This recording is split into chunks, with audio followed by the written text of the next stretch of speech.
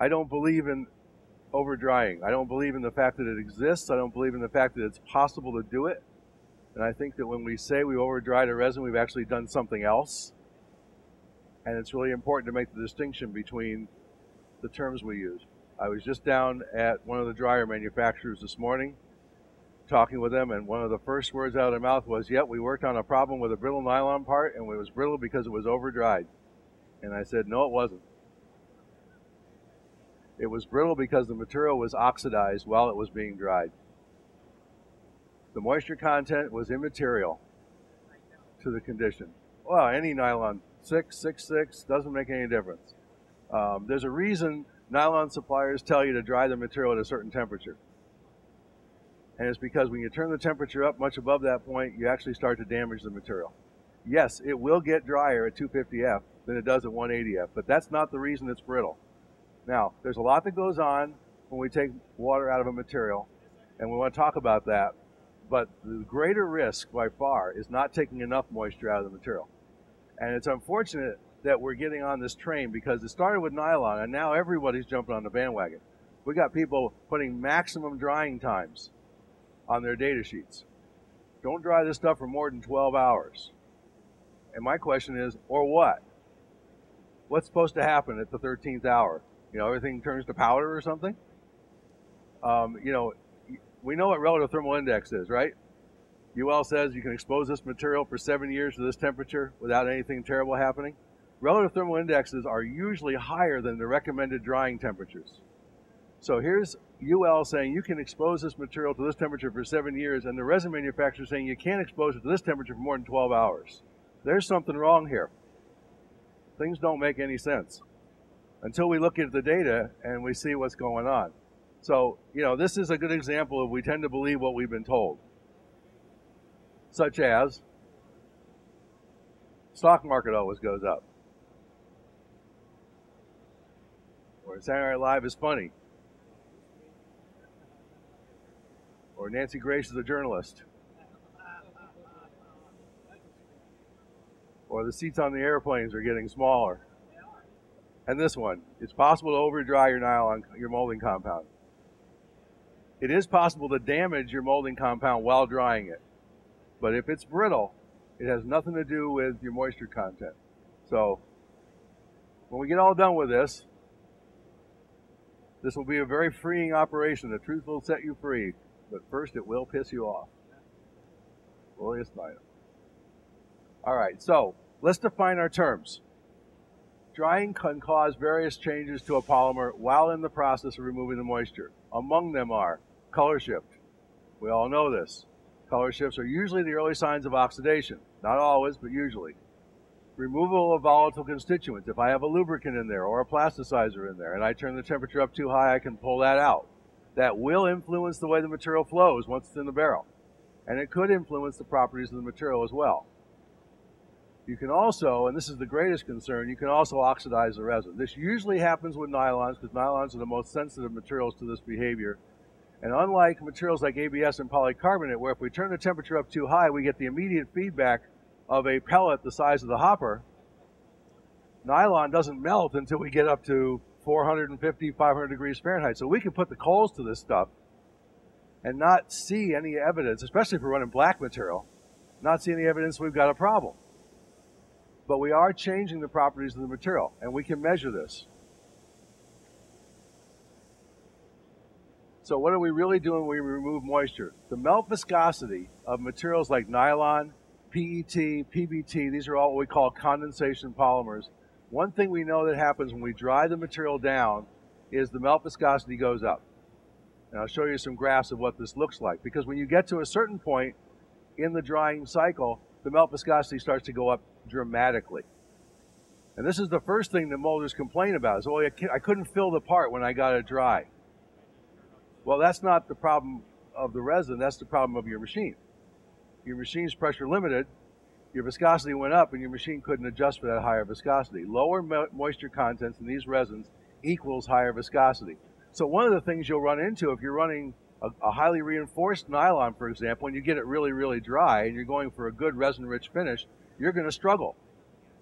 because the higher viscosity makes it more difficult to bury that glass underneath the surface. And I've seen people struggle with this. I had a guy come into my office one day. He said, I got this glass-filled nylon part. He said, I can't get a good finish. And I said, well, what's your moisture content? He says, 0.018. I said, well, that's kind of low. So let's do this. Let's take it out of the box, take it out of the hopper, put it back in the box, let it sit there for a couple hours. We'll measure the moisture content. It came up to 0.07. Put it back in the machine. Beautiful parts. Okay, so that's a moisture content issue. That's a legitimate moisture content issue. There's nothing wrong with the parts he made at 0.018 mechanically. They just don't look very nice. And he needed to bring the viscosity down so he could get a better looking part. That's a legitimate change in performance that comes with the higher viscosity. But mechanical properties improve as moisture content goes down, always. The guys who run preforms, PET preforms, they know this. They dry down to 50 ppm. Why do they do that? Because they're going for the absolute best performance they can get from the resin, because they know someone's going to take that preform and blow it into a thin wall bottle, fill it with a fluid, and someone's going to drop that bottle someday, and it's not supposed to break. They're trying to retain as much molecular weight as they possibly can. So they dry down to 50 parts per million. And they engineer their processes and their tooling and their machines to deal with the elevated viscosity that comes with it. They don't believe in overdrying. They know better. Drying to very low moisture levels does not cause brittle behavior. That is a mistake that we've made because we confuse drying with another process that goes on when we dry materials inappropriately. Usually that means too high of a temperature, and that is that we oxidize the polymer. We can measure the effects of this oxidation simply by running melt flow tests. Watch the melt flow just take off on the material when you dry it at a high temperature. The fact that the melt flow is going up tells you the molecular weight's going down, and that's what causes your brittle parts, not the moisture content of the resin. This is an example of what I'm talking about. This is a study that was done, or this is a slide from a study that was done by some gentlemen at Wilson Fiberfill, back when there was a Wilson Fiberfill, back in Evansville, Indiana, on a 30% glass reinforced PET. They did this in a capillarymeter, constant shear rate, 400 reciprocal seconds. You can see the moisture contents from 0.2%, which for PET is really wet, to 0.02%, which is what the resin supplier tells you you're supposed to dry the material down to. Notice what happens as the material continues to get drier. As it goes from 0.02 to 0.01 and then to 0.005, the viscosity actually goes up by another 25%. So if you're running a process and you're running a machine that has less than 25% of the pressure needed to adjust for that, when you hit that higher viscosity, what's going to happen to your process? It's going to go out of control. You won't have the first stage pressure required to maintain the constant velocity. The machine will slow down. You'll start to have processing problems. And the conclusion people draw is, well, I'm having these problems because I overdried the material. We can look at this in a number of different resins, a number of different ways. Here's a plot for PBT. Same thing. Look at what happens when the moisture content drops down to about, well, 0.01, 0.012. The viscosity starts to shoot up. It goes down when the material gets wet. We know why that happens. It's breaking down. It's hydrolyzing. But it goes up in all of these resins. We can see this in any number of materials. Here's what happens to nylon's melt flow rate as you dry it. Here's a batch of nylon dried down to 0.035%. Test the melt flow rate. You get a value of 10.5. Take the same resin, let it come up to 2,000 parts per million, and the melt flow rate goes up to 15. Same small sample of resin exhibits different kinds of behavior as the moisture content changes. This is why nylon suppliers don't like to do melt flow rate. Drives them crazy. They can't get a consistent value because they don't bother to check the moisture content before they run the melt flow rate test. If they did, they'd actually have an easier time doing that. Here's another example. This is melt flow rate. Again, this is for a polycarbonate PET blend. And you can see this is Bayer's data and this is our data in the lab. You can see they compare pretty well. But the main point is the melt flow rate goes up as your moisture content goes from 0.01 to 0.02 to 0.03 and so on. So we can show this over and over and over again, the effect of viscosity or the effect of moisture content has on viscosity. So these guys, coming back to this PET for a moment, these guys at Wilson Fiberfill did this study and they noticed that the viscosity is going up as the moisture content's going down, and they said, well, let's make some tensile bars and some impact discs out of this stuff and see what happens to the properties as the moisture content goes down. Well, guess what? The properties follow the moisture content. The higher the viscosity, the lower the moisture content, the better the properties got. Significantly so. The impact strength of the low molecular weight PET went up by about 30% when it was molded at 0.005 as opposed to 0.02. So this whole notion that by pulling water out of the material we somehow make it brittle is just simply not something that's scientifically provable. This is the tensile strength value. Same thing, tensile strength goes up as well. Okay, here's some work we did with a client over a course of about 6 months. So the x-axis here is just the Julian date, whatever, 150 days into the year is May, 300 days into the year is November or end of October. This guy started out, he's running glass-filled PET and he had brittle parts. And this is melt flow rate. He's starting out with a 10 melt flow rate resin, so we want to be below this line if we can be in the molded part. This is kind of a borderline area, and then this, anything above it is trouble when it comes to molecular weight. So he's got brittle parts. We checked his resin. His resin moisture content was 270 ppm. That's 0.027%. That's wet for PET. Dried it down to 180, number gets better. Dry it down to 120, number continues to get better. This again shows you that the drier the material, the better the molecular weight retention. Now he ultimately fixed the whole problem by getting his melt temperature down as well and by getting into a smaller injection unit. But you can see the progression of retained molecular weight improving as the moisture content gets lower and lower. And this again shows us that lower moisture content is what we want. We don't want to be playing a game with borderline moisture contents. So what about nylon? Nylon's the special case everyone talks about. I mentioned today, I've already had one conversation about a nylon part that was brittle. Everyone knows you can overdry nylon and make it brittle. That is completely false. That is absolute fiction. And we can prove it, and we have proved it, and I'll show you the data. Again, this is viscosity, again done in a capillary rheometer as a function of moisture content. Look what happens to the viscosity of the nylon when you get to about 0.02%. This is a 33% glass-filled resin. So 0.02% doesn't mean 0.02% in the polymer. A third of the compound is glass. Glass fiber doesn't absorb water. So understand that 0.02% in this material really means about 0.035 in the resin. Viscosity shoots up very dramatically. Same thing happens when you measure it at a low shear rate. There are a lot of people out there, this is what they encounter. When they get the material really dry, this viscosity just takes off and they start having all kinds of problems with the process, and the conclusion is, well, it's because the material is over-dried. And this somehow relates to brittleness. Now, I'll show you the results in a minute of an experiment we did where we took material, we dried it down very, very dry, and we did so in a way that we knew was damaging the resin. So we intentionally degraded it while we were drying it. Got it down to about 0.02. Then we put the water back in. Because if it really is just about over drying, if we put the water back in before we make parts, we should get good parts. We didn't get good parts. We still had brittle product. And this is the distinction. Water removal is a reversible process. I can take water out of nylon, I can put it back in the nylon. I can do that over and over and over again. Oxidation is a one-way street. Once you've oxidized the polymer, it's done. You cannot unring that bell. You have done damage to the material, and that's the reason that your material is misbehaving. So what are all the things that happen to the properties of nylon as the moisture content goes down? Well, here's one thing we know about nylon. Nylon soaks up a lot of water after the part's molded. It also soaks up a lot of water as raw material. And one of the things that happens to your molded part, once it picks up water, is that the modulus starts to come down. You know, what really happens is, this is modulus versus temperature, so what really happens is the glass transition's going down. But we're stuck here at room temperature. So what we see is, oh look, the material's getting more flexible as it gets wet. Anybody who's conditioned nylon before knows this. You take a dry as molded nylon part, comes out of the press, feels stiff, feels rigid, somewhat brittle.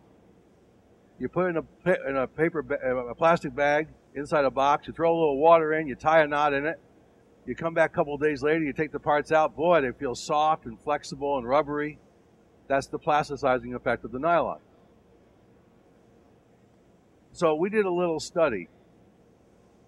And one of the things that we did is we took nylon 6 pellets at different moisture contents, and we measured the moisture content of the pellets, and then we molded specimens from those pellets, and immediately upon getting the part out of the mold, we took the part into the lab, measured the moisture content of the part. We wanted to see where the water went.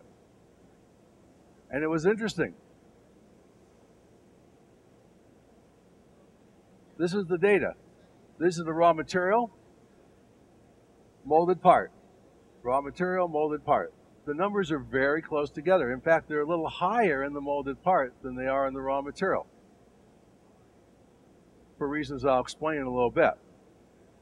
Once the moisture content gets up above 2,000 parts per million, the numbers stop deviating. They actually become pretty much the same, and then as the moisture content continues to go up above 2,000 parts per million, we start to find there's less water in the molded part than there is in the pellets.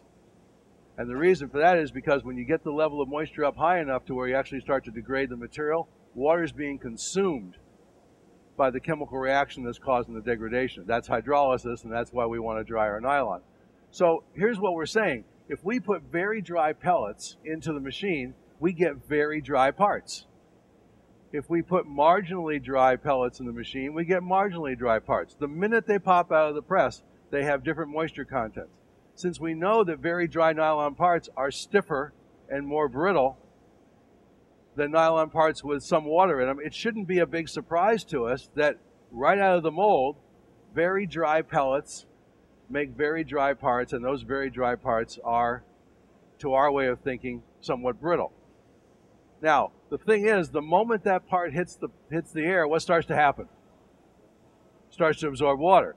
So the properties we really care about are the properties at equilibrium, which can take a couple of days if we do it by conditioning, could take weeks or months if we just let nature take its course.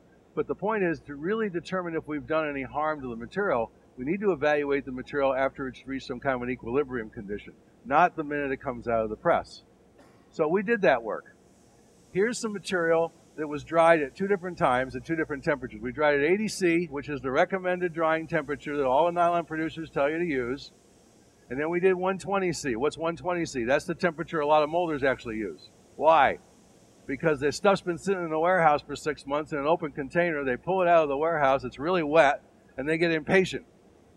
And they know if they crank the temperature up to 120, it'll dry, but it will also become damaged at the same time. And those 2 processes occur together, so we need to understand which one is doing the damage. Now, we did this for 15 hours, and we also did it for 275 hours. 275 hours just to make a point. That's about, 10 days? And then we did impact tests, falling dart impact tests. Now, this is dry as molded, so you can see very good toughness at 15 hours, not such good toughness at 275 hours. And you say, aha, see, you over-dried the material. But then we conditioned these 2 sets of parts. They have the same performance. Nothing's been done to this material that can't be undone just by bringing the material to an equilibrium moisture content. Now, at 120 C, different story. At 120 C, 15 hours, look what happened. But here again, if we kept the time frame short, once they're conditioned, the material's actually in pretty good shape. This stuff never came back. This is degraded material. This is not over-dried material, it's degraded material. And it's really important to make that distinction. This is another example. This is the stuff we dried down to 0.02, and then we brought it back to 1800 by putting water back in, and then we molded parts. So stay with me here. This is a little bit of a logic thing. Very brittle material when we test dry as molded parts, made with resin, dried down to 200 ppm. Once we condition that, the stuff dried for a shorter period of time comes right back up. The stuff dried for a longer period of time doesn't. At 1800 ppm, We get recovery of the stuff that was dry for a short time. We never get recovery on the stuff that was dry for a long time. This stuff has been damaged and it's never going to come back. Molecular weight of this material is low, and we know that because we've tracked this material by looking. This is what happens to melt flow rate. This is dried at 80°C. The melt flow rate of the material is virtually constant. The molecular weight of the material is very stable as a function of drying time, even though the drying time was very extended. When you dry the material at 120°C, the melt flow rate takes off on you. And by the time it gets up to even this point here, you already have some concerns about what's happening to the material at a molecular level. And it just keeps on going. This is the mechanism that people mistake for overdrying. It's not about overdrying, it's about degradation. Okay, now we repeated this with nylon 6/6, and one of the things we wanted to do with the 6/6, when you buy nylons, some nylons are what we call general purpose materials, and then we have these nylons we call heat stabilized materials. Now, why do we use heat stabilized nylon? You want to be able to stay in the heat for a long time. Right. Not because nylon does oxidize. When you get the temperature up above 80°C, that oxidation causes damage to the material. The heat stabilizer protects the nylon from that oxidation. In fact, if you go over and talk to the guys at DuPont in the South Building, they've got a new heat stabilizer now that now raises the bar not just to 120 or 130°C, but all the way to 160, 170, 180. New chemistry to push the material. The nylon polymer is still vulnerable, but we're protecting it. So we got to thinking, if heat stabilized nylon is designed to work for long periods of time at 120°C, what happens if we dry it at 120°C? Shouldn't be a problem. Well, we tried that. First of all, here's the study we did on the 6/6. I mentioned this before. Here's your pellet moisture content. Here's your part moisture content. Notice that the pellets are a little drier than the part until you get to this point here, which is 2,000 parts per million, and then the part becomes drier than the pellets. What's going on here? Below 2,000 parts per million, nylon can undergo a continued process of polymerization if it's really, really dry. It's called solid state polymerization, except in this case it was done in the melt state. But anyone who makes nylon will tell you, if you take nylon, put a nitrogen blanket over it, heat it up to about 400 degrees Fahrenheit, and leave it there for 16, 18, 20 hours, you'll end up with a higher molecular weight material than you started with. That's a fact. It's called solid state polymerization. It's done all the time. Why do they do it in nitrogen? Because it's the oxygen that's doing the damage to the polymer. If you did it in oxygen, you'd chew the material up. But you do it in nitrogen, you protect the material, and you get a higher molecular weight. When you produce higher molecular weight nylon, one of the things that happens is you give off water as a byproduct. So why is the part wetter than the pellets? Because we're actually creating a small amount of water while we're molding the parts. Just a small amount. But we're making a little bit of water while we're molding the parts because the molecular weight of the material is actually going up because it's going into the material process very, very dry. And we know this because when we look at the melt flow rate of molded parts produced with different moisture content resins, and the moisture content goes up, our pellet melt flow rate's 21.5. So when we reach this point, we've gone up 30%, which is the point where we start getting a little concerned about properties. When we get to 40%, we're really concerned about properties. And you can see that there's a relationship between increasing moisture content and decreasing molecular weight. This is the reason we dry nylon in the first place. Okay, so here's the nylon 6/6. Does the same thing as the 6 did. Notice the time scale of the experiment, though. 770 hours. I wanted to make a point. So we dried this stuff for 32 days. I figure if we're going to overdry something, we're going to really overdry it. But again, the melt flow rate at 80°C barely changes. The melt flow rate at 120 goes through the roof. Now this is general purpose nylon 6/6, no heat stabilizer. This is what happens to the molecular weight of the material before and after drying. This is the stuff out of the bag. This is the stuff after being in the dryer at 120°C for 340 hours. The first thing we did is run intrinsic viscosity, and it only went down 10%. Now that's typically an okay number. But we had brittle parts. So we thought, well, there's got to be something going on. So we did molecular weight distribution. Look what happens to the molecular weight distribution. It gets broader, and it gets broader on the low molecular weight side than it does on the high molecular weight side. And this little peak down here, those are called oligomers.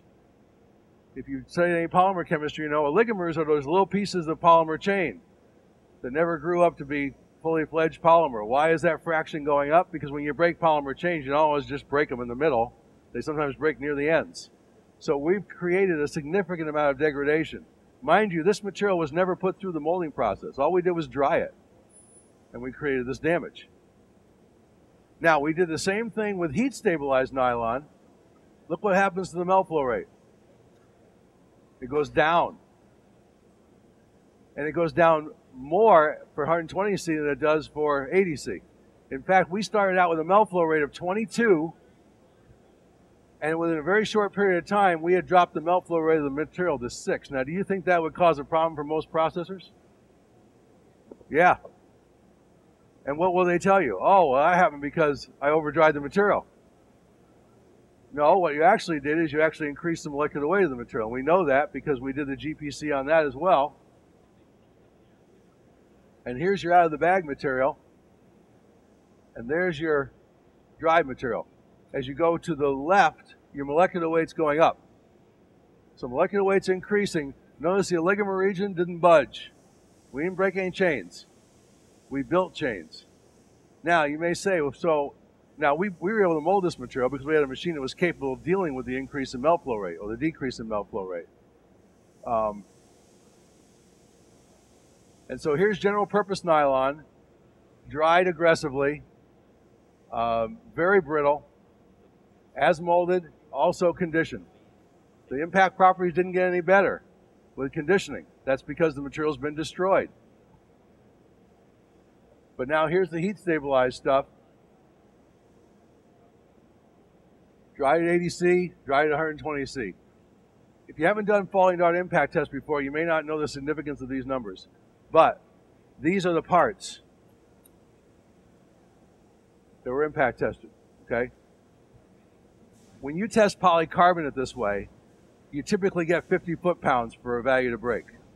These parts are every bit as tough as any polycarbonate you'd ever make. And all we did to get them that way was leave the material in the dryer for a really, really long time.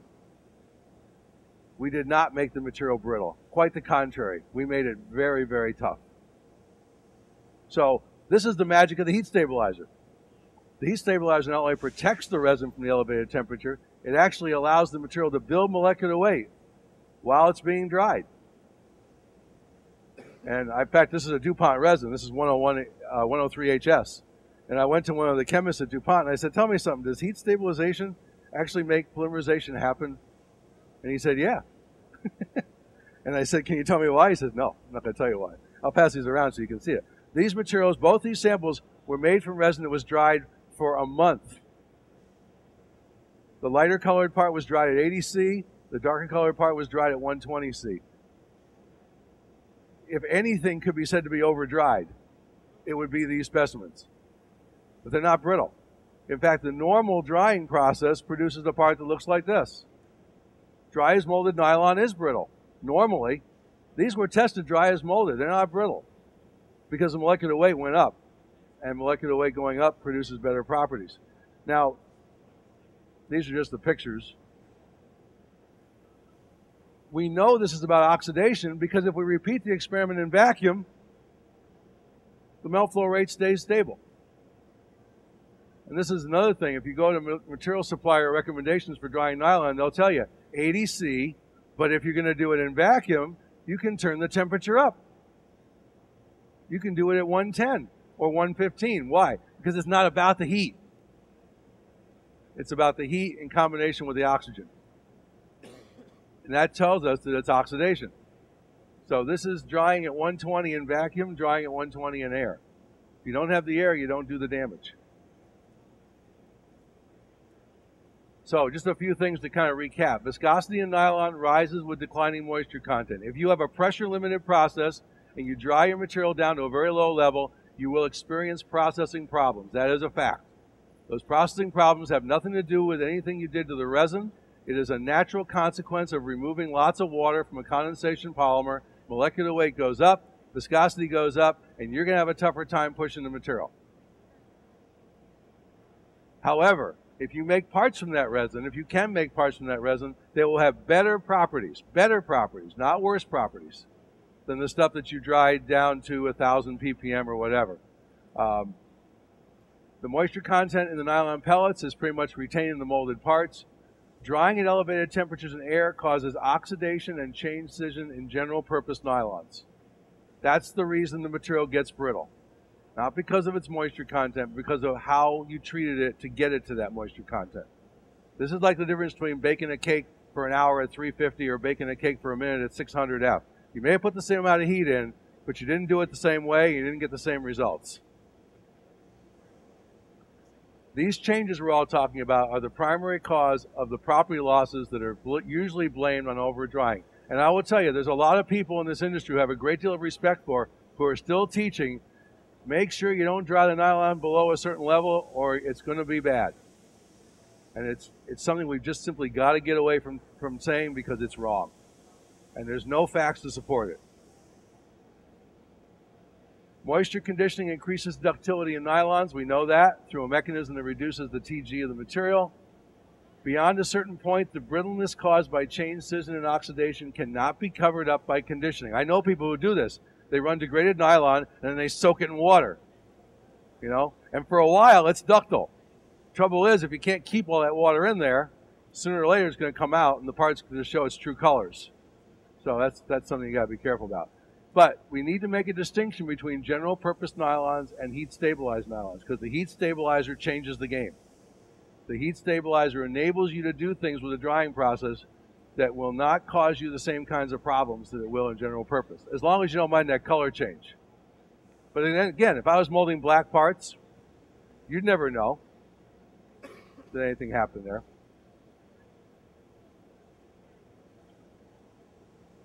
The high viscosity of very dry nylon may present processing challenges in pressure-limited processes. That's a fact. The increase in viscosity causes a dramatic increase in impact resistance. This has been proven over and over and over again. But I will bet you anything. Go talk to any dryer manufacturer on this floor and bring up nylon, and they will, the first words out of their mouth will be overdried. Watch out that you don't overdry. In fact, it's really going to be interesting to see what happens now, because the folks down at Novatech have something which I think is a game changer. They have an ability now to measure moisture content in the hopper while you're running. Okay? And it's for real. It's based on a technique called dielectric properties. There is a direct relationship between dielectric properties and moisture content. This is technology that's been around for 35 years, but no one's been able to figure out how to commercialize it until now. And so now people are going to start buying dryers that actually have a number on the screen that says, this is your moisture content. But it's going to be interesting to see what happens when people actually see a number like 0.04 and they go, gee, you know, I didn't destroy the material when I drove it to 0.04. It actually made good parts. It actually made better parts at 0.04 than it did at 0.08 or 0.09. And we're going to have to go through this whole re-education process. It's going to be very interesting to see what happens.